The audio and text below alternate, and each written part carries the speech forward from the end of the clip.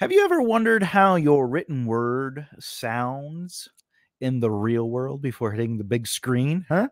Well, let me tell you, today is all about mastering table reads, writer's guide to real world feedback. Okay, so we're on the next step of the script writing, and you say to yourself, but Tom, why is that important? Well, a table read can be an invaluable tool for writers, offering a live snapshot of how your script performs in a real world setting. And you can do some adjustments and stuff like that. Now, I will have to say, excuse me, this is going to be different than a read through or a table read where it's just you and some people you trust. This is going to be more of a. They're still going to read the script. They're still going to have the script in front of them. But now you're going to have an audience, a small audience, and you're going to have performers. So that brings me to what is a table read. So this, because I know that a table read is within the steps. This is a different kind of table read. This is more of a performance table read. And this table read involves actors reading your script aloud in a controlled setting. And typically there's an audience that's going to be present.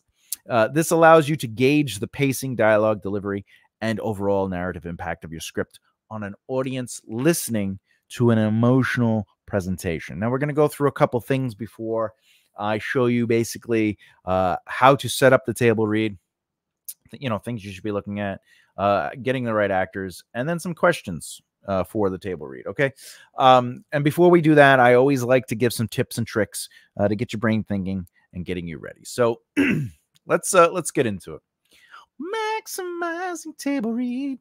The short of it is, encourage actors to prepare their roles to bring depth to the reading, which enhances the experience for both the writer and the audience. You want to engage with the audience, post-read to gather diverse feedback on various script elements. So let's talk about the long of it. We're going to reiterate a few of those things. By encouraging actors to prepare, to understand their characters deeply, give them the script a few days before, or maybe even a month before. It's up to you, but definitely give it to them before, not the day before and not the day of, and let them kind of do their prep.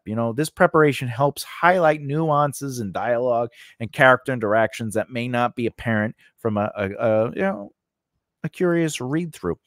I would also suggest giving them notes, sitting with maybe doing a table read with the actors privately, just maybe even give it to them first at the table read, and you say, all right, let's read through it, and then let's get some questions going, and then now they could go work home and work on it using your notes and develop the character as needed, right? But this also helps with the quality of performance. By preparing your actors, they can now deliver lines with the intended emotions and help with pacing, offering a clearer picture of how each scene plays out, which is crucial for assessing the script's impact. You are basically the director in the situation, helping them learn what the feel of the script is before the performance happens. And you could use this opportunity to gather real-time reactions because the audience is reacting to an emotional truth being present in the characters that are coming to life at the table read.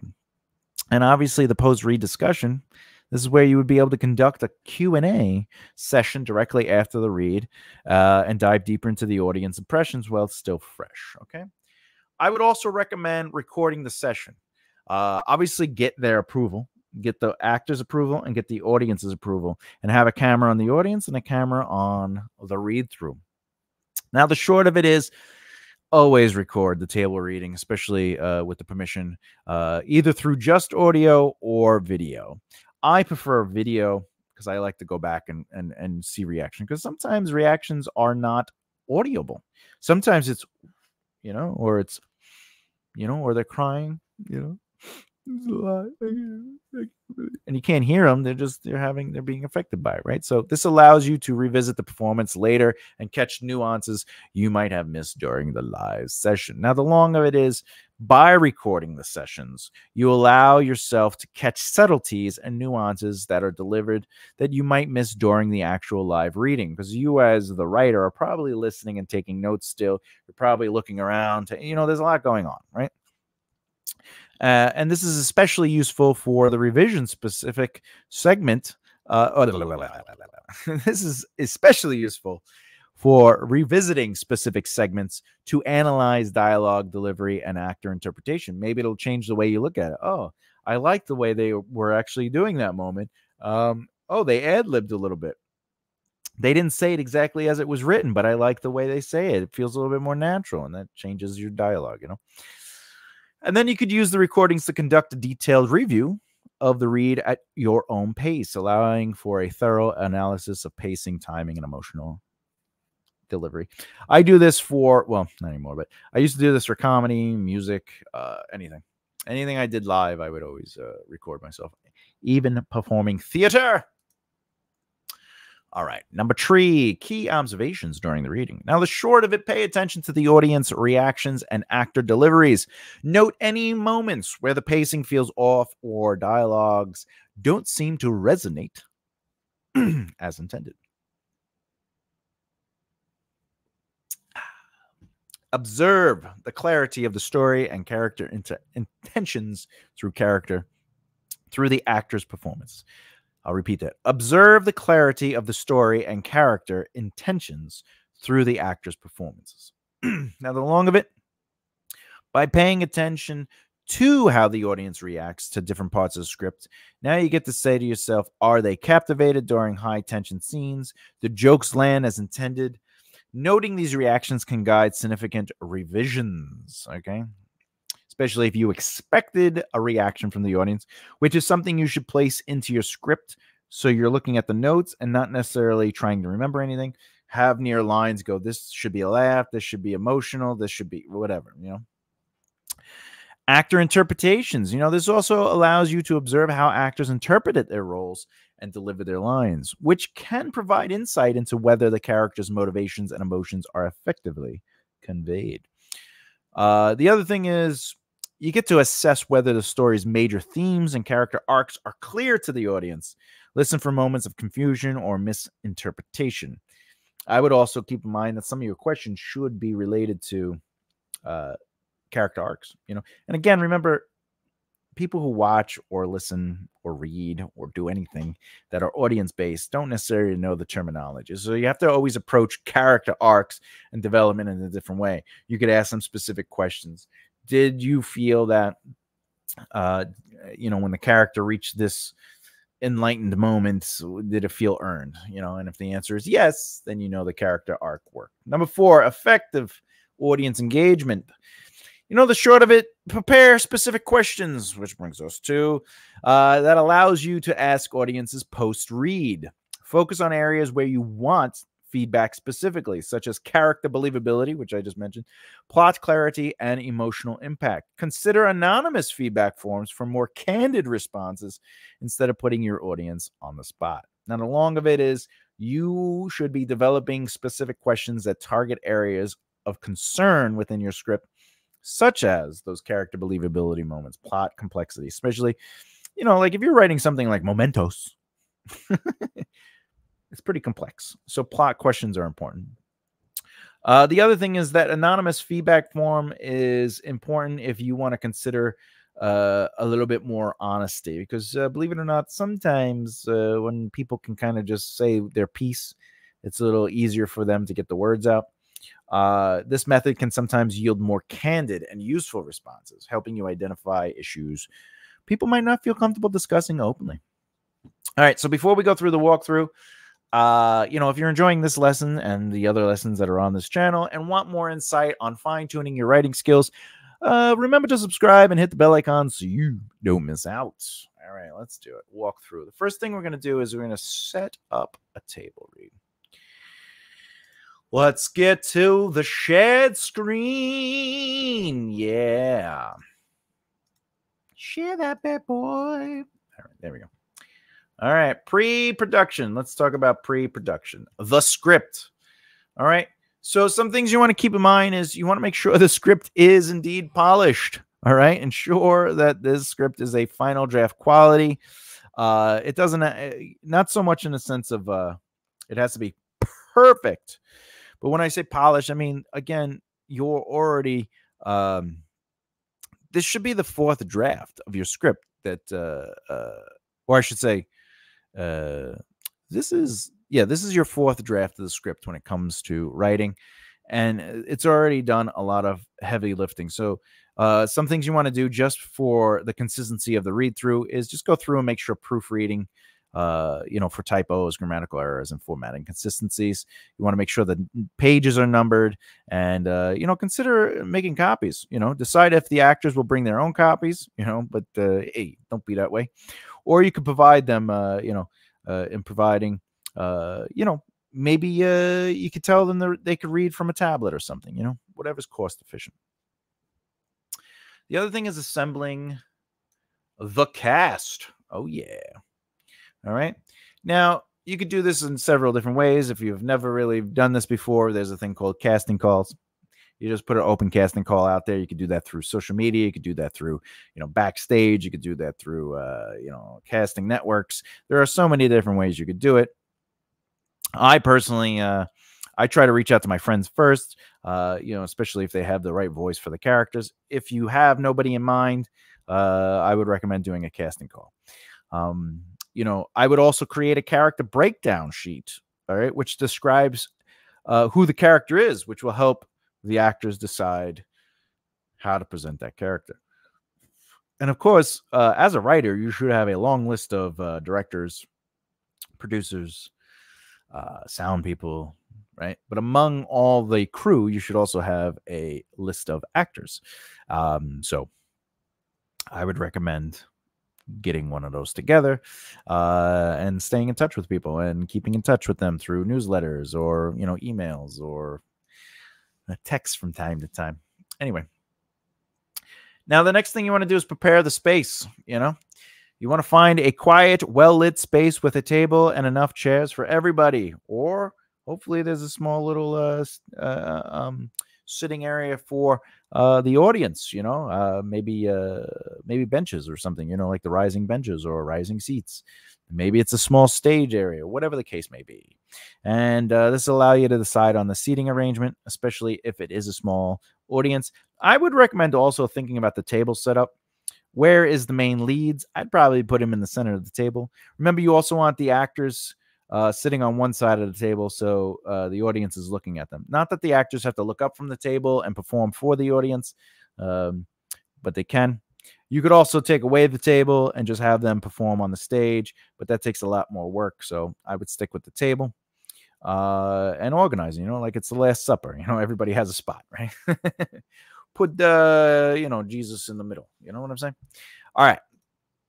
And then you want to prepare for the reading. Now, the ways you prepare for the reading is, you want to assign a script reader to handle stage direction and character changes if needed. This is for more complex scripts, but think about, you don't want one of the actors doing dialogue and then also going, and Jacob stepped into the room. Have somebody else doing that kind of reading. All right. And again, you don't want to be doing that because you should be paying attention. All right. Now, also plan a clear schedule for the table read, including estimated duration and break times if necessary. If your script is an 8-hour script, Andy Warhol, you might want to adjust that. Me personally, this is optional, but I love doing it, is I provide refreshments. Water is always a win. Coffee is a win. I like sodas sometimes. Light snacks for the actors and the audience, all for free. Everyone is coming there to help you. You know what I'm saying? Okay, production day. This is a whole other thing. All right, so now we've gone past the pre-production. We got the script together. We assembled the cast. We prepared the space, and we prepared for the reading. So now we have production day. Welcome and introduction. You should stand up. Stand up. All right. And briefly introduce yourself, the actors, and the project. Okay. Don't give too much away, but at the same time, let people understand what's going on. I might even suggest reiterating that after the reading, you're going to ask the audience some questions. So please pay attention to the performance in a way, and whatever really hits you or touches you or you really like, or Keep those things in mind, and we'll talk about it. We have anonymous opportunities for people to just write their thoughts down, or you can openly talk. It's up to you. But then you start the table read. And this is where you start the actual table read. Encourage actors to ask questions or clarify things if needed before the table read. So when you're doing the prep, when they're going over the script, etc., etc., don't do it. Don't break the illusion of the performance. Tell them to stay in character as best as possible. Okay. I would even almost suggest having a lighting person handling the mood and adjusting it depending on the scene. If you're not going to have lighting, maybe you want to have a little sound cues, it's up to you. Like, create an ambiance, and then of course the feedback, which is optional, but I would recommend, if you're comfortable enough, open the floor for constructive feedback after the reading, because that's ultimately why you're there. Now let's talk about post-production. All right.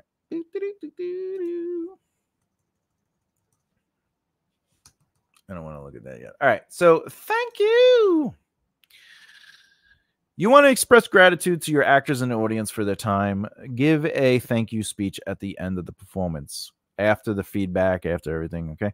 This is where, like, you're saying goodbye to people, and maybe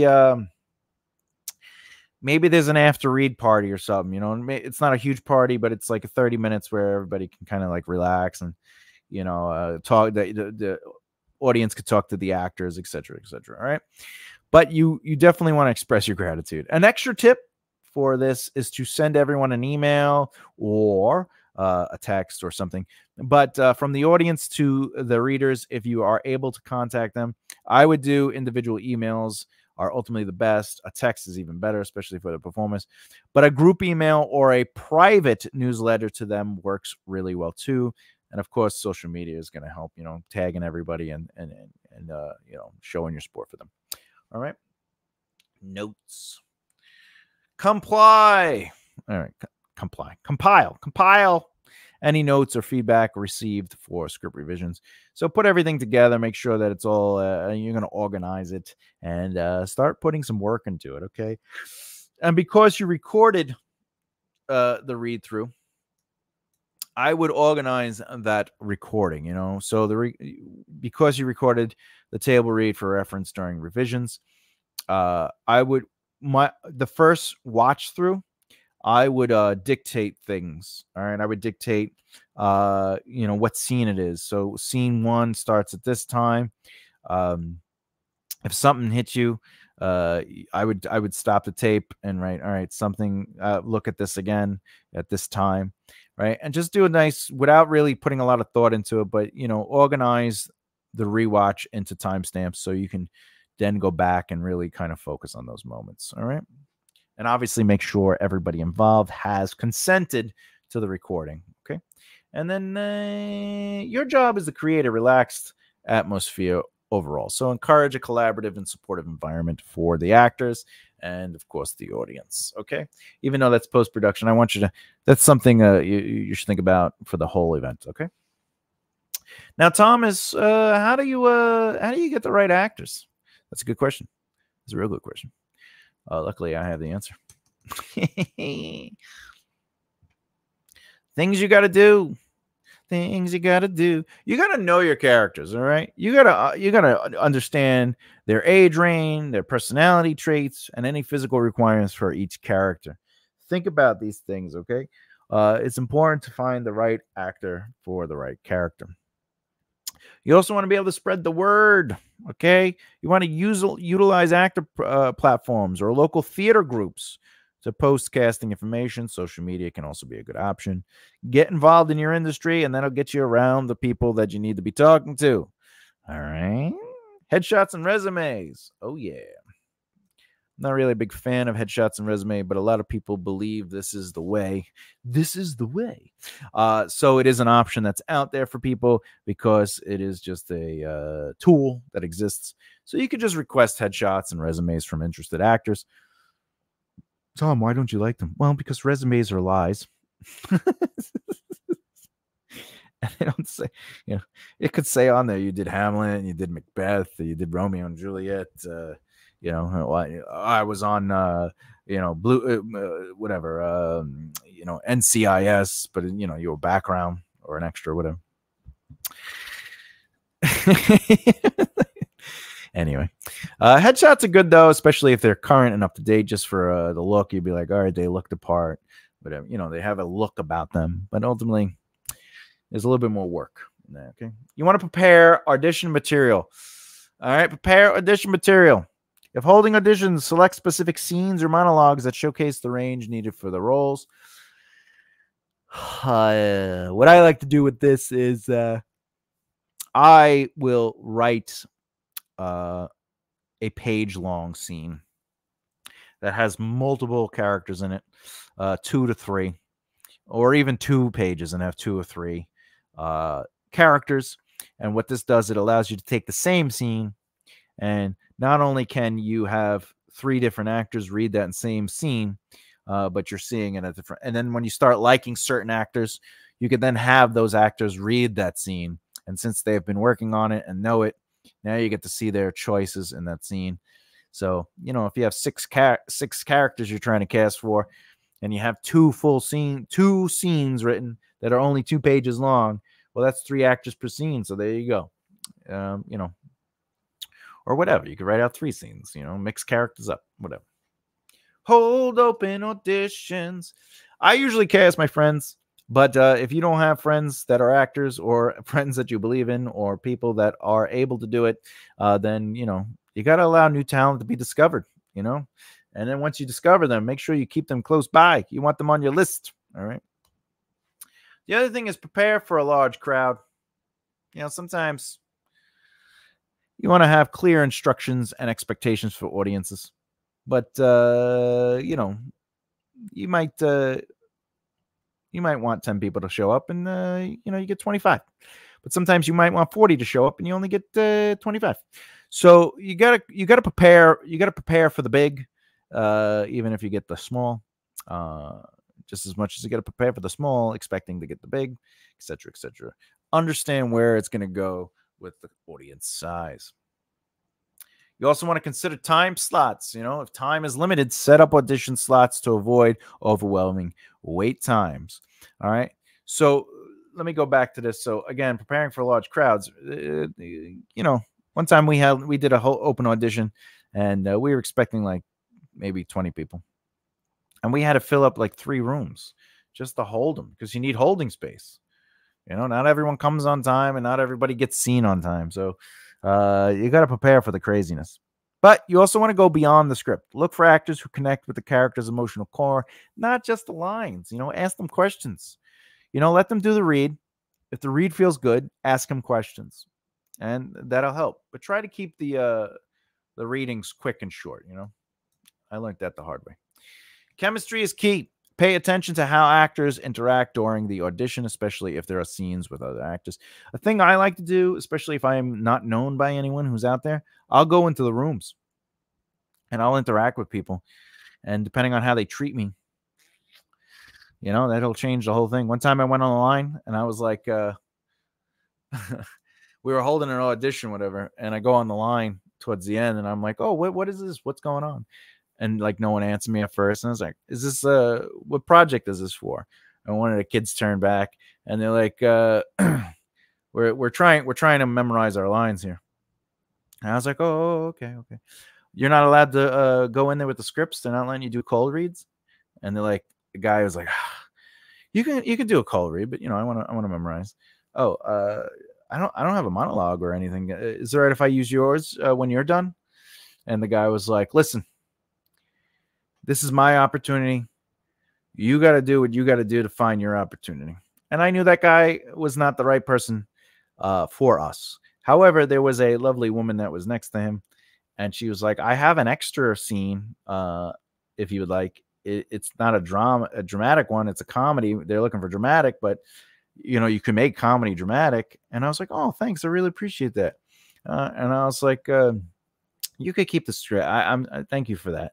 And I was like, but I have to go in the room now. And they're like, what? And I just got off the line and walked around and went into the door and sat there. And then as soon as the guy walked in, he was like, should I read or should I just leave? And I was like, why don't you read? Let me see what this feels like. And after he read, I was just like, yeah, it was probably not going to work because we're a team rise together mentality. It's all about everybody, not any single person, you know. And I understand that you were trying to focus on memorizing your stuff, but 1 second to be kind to somebody or inform them of something, especially something like this, goes a long way. You know, so you got to think like that. You know, you want the right people on your project.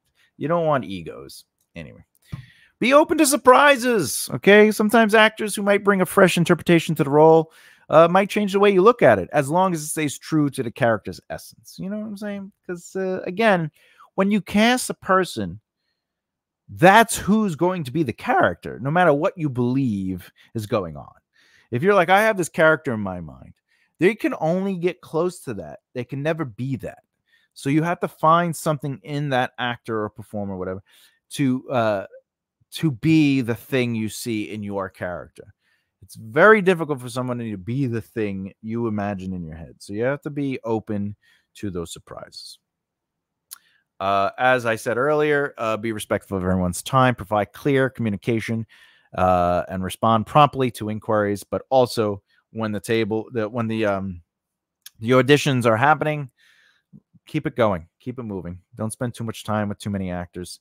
You know, record the sessions so you know you can look at them afterwards. And of course, you want to enjoy that process. You know, it's all about enjoying the process. Oh, I'm sorry. I didn't have the screen going on. So there you go. If you want, pause the screen. You can literally pause it and just write all that down. All right, let's go to the last thing. Questions for the table read. Let's bring this downstairs a little bit so you can have boom. All right. Questions for the table read. All right. There they are. Overall impressions. You know, I'm not going to read through all of them because they're on the screen. You can just kind of write them down. But ultimately, what was your overall impression of the story? Did the story feel engaging and hold your interest, etc., etc.? You got some clarity questions here. Clarity, and did you understand the plot? Blah blah blah. These are just question examples to get your brain thinking, get you thinking outside the box. Okay. Let's go to pacing. Now, all right, again, though not everyone understands that pacing is defined by the speed at which information is presented to the audience. Instead of asking about quote unquote pacing, ask them if things ever felt rushed or slow, and were you able to hear, understand, and retain important information as it was presented? Did emotional scenes feel rushed? Do you feel we gave you enough time to understand what was going on? Like those are important pacing questions. You know, like your example, did the transitions between scenes feel smooth? Were there any scenes that felt rushed or dragged? Right? You know, did you have time? Right? Another one is, did you have time to process what was going on, or was there too much information and then the next scene had too much information? Right? Emotional impact. All right. These are other questions you should really be thinking about. All right. Okay. Okay. You know, additional prompts, you know, maybe you want to ask, you know, what is one thing you would like to see more of in the script? What is one thing you would like to see less of in the script? How would you describe the overall tone of the story? And if people say it sucked, you know, then you are. 3 things you should think about. Open discussion. Feel free to open the floor for any additional comments or questions to the audience. You know, you don't always have to have a question. Sometimes people just say some great things. Sometimes they don't, but sometimes they do. You want to tailor your questions, okay? You want them to remember, to ultimately, the questions need to be about the specific genre and tone. If it's an action script or if it's a romance script, there's certain different things you're looking. Did you believe in the romance of the romance? If it's action, you might be like, did the romance plot feel like it didn't need to be there? You know, like whatever. But for example, for comedy, you might ask about specific jokes that landed well, while for drama, you might focus on the emotional impact of certain scenes. You know, Did you feel the crying? Did you feel the death scene? Did you feel the loss, etc.? And you have to be open to feedback, because the most important thing is to approach the feedback session with an open mind. Be receptive to constructive criticism and use it as an opportunity to improve your script. You're not there to tell people that's wrong. You're there to listen and maybe ask questions. If you don't agree with something that somebody said, then you ask them to clarify.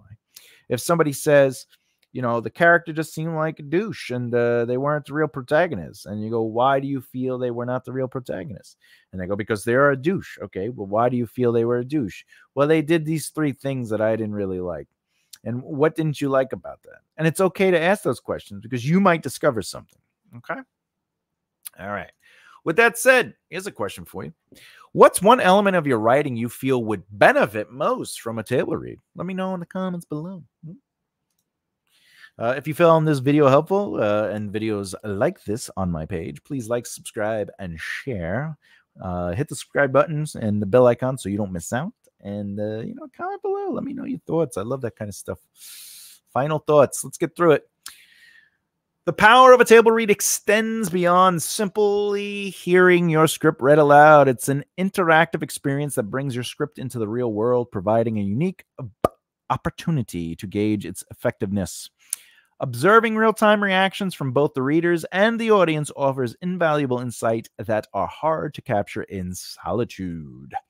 This live feedback is crucial for understanding the emotional and psychological impact of your script on an audience. A table read is not just about testing dialogue or pacing. It's about experiencing the collective dynamics of your story. It offers a holistic view of how your narrative elements, plot, character development, dialogue, pacing work together. Again, having the table read offers a holistic view of how your narrative elements work together. This is your plot, character development, dialogue, pacing, etc. This comprehensive perspective can reveal strengths to be enhanced and weaknesses to be addressed, providing a clear direction for further revisions. You want to utilize feedback from your table read as a crucial part of your script's refinement process. Each reading brings your script closer to its final form by highlighting what resonates with an audience and what falls flat. Embrace this process as a dynamic way to sculpt your narrative and characters into their most compelling forms. While it's important to take feedback from your audience into account, balance this with your own creative vision. Feedback, as we say on this channel, can guide and inform your revisions, but the core of your story should remain true to your artistic intentions. Use feedback to refine and clarify your vision, not override it. Remember, feedback is a tool, not a rule. Feedback is a tool, not a rule. Okay. With that said, you also want to keep in mind and be willing to experiment based on the feedback you receive, because every table read is a learning experience, a chance to make your script sharper, tighter, and more engaging. So encourage yourself to view each reading as a step forward when mastering the craft of screenwriting. Last step in the next video will be the 5th draft, rewriting the script using the new feedback. And we'll go over how to do that and why to do it and what's important about that. With that said, I want you to know that, as always, peace and harmony, truth in action, and keep developing the right mindset. I'll see you next time. I love you, bye.